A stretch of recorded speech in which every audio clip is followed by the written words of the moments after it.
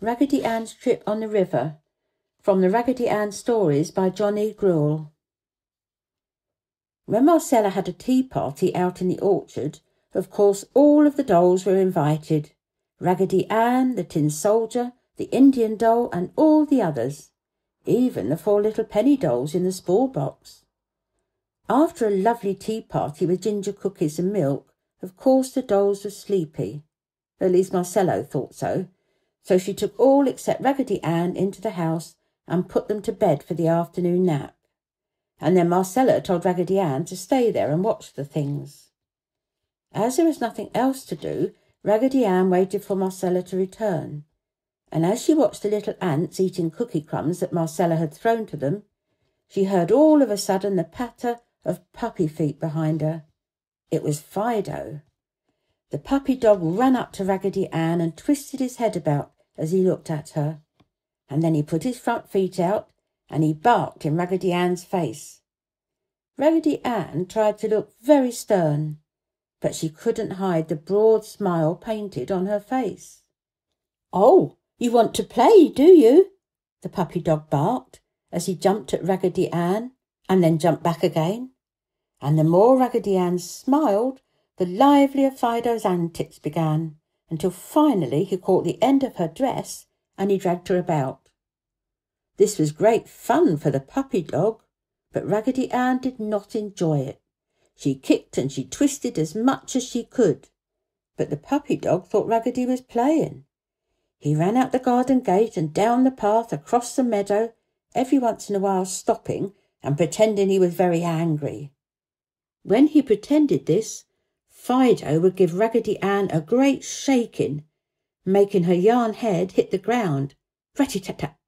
Then he would give his head a toss and send Raggedy Ann high in the air, where she would turn over 2 or 3 times before she reached the ground. By this time she had lost her apron, and now some of her yarn hair was coming loose. As Fido neared the brook, another puppy dog came running across the footbridge to meet him. "What have you there, Fido?" said the new puppy dog as he bounced up to Raggedy Ann. "This is Raggedy Ann," answered Fido. "She and I are having a lovely time playing." You see, Fido really thought that Raggedy enjoyed being tossed around and whirled high up in the air. But of course she didn't. However, the game didn't last much longer. As Raggedy Ann hit the ground, the new puppy dog caught her dress and ran with her across the bridge, with Fido barking close behind him. In the centre of the bridge, Fido caught up with the new puppy dog, and they had a lively tug-of-war with Raggedy Ann stretched between them. As they pulled and tugged and flopped Raggedy Ann about, somehow she fell over the side of the bridge into the water. The puppy dogs were surprised, and Fido was very sorry indeed, for he remembered how good Raggedy Ann had been to him, and how she had rescued him from the dog pound. But the current carried Raggedy Ann right along, and all Fido could do was to run along the bank and bark. Now you would have thought that Raggedy Ann would sink, but no, she floated nicely, for she was stuffed with clean white cotton, and the water didn't soak through it very quickly.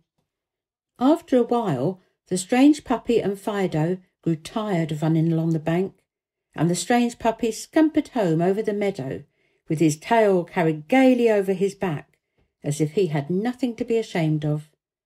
But Fido walked home very sorry indeed.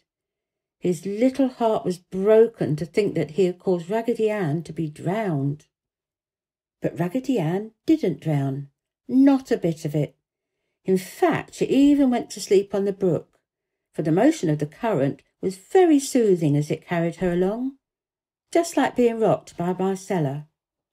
So, sleeping peacefully, Raggedy Ann drifted along with the current until she came to a pool where she lodged against a large stone.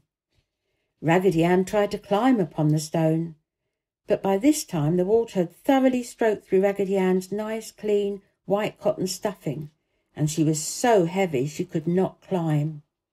So there she had to stay, until Marcella and Daddy came along and found her. You see, they'd been looking for her. They had found pieces of her apron all along the path and across the meadow where Fido and the strange puppy dog had shaken them from Raggedy Ann. So they followed the brook until they found her. When Daddy fished Raggedy Ann from the water, Marcella hugged her so tightly to her breast that the water ran from Raggedy Ann and dripped all over Marcella's apron. But Marcella was so glad to find Raggedy Ann again that she didn't mind it a bit. She just hurried home and took off all of Raggedy Ann's wet clothes and placed her on a little red chair in front of the oven door, and then brought all of the other dolls in and read a fairy tale to them while Raggedy Ann steamed and dried. When Raggedy Ann was thoroughly dry, Mama said she thought the cake must be finished, and she took from the oven a lovely chocolate cake and gave Marcella a large piece to have another tea party with. That night, when all the house was asleep, Raggedy Ann raised up in bed and said to the dolls who were still awake, "I am so happy I do not feel a bit sleepy.